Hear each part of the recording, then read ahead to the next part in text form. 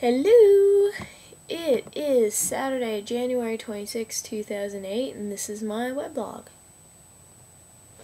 My mother woke me up this morning, said she made a comment on my last one, and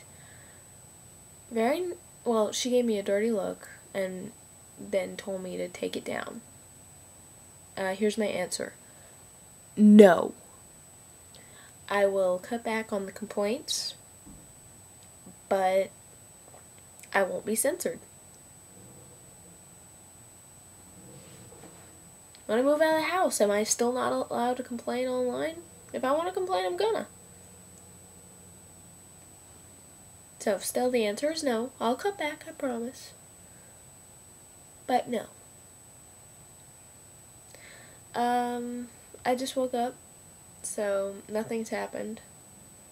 Probably nothing is going to happen, so there might not be another blog today. I just wanted to make that little statement. That's really it. I'll get back on and make another one if I feel a need.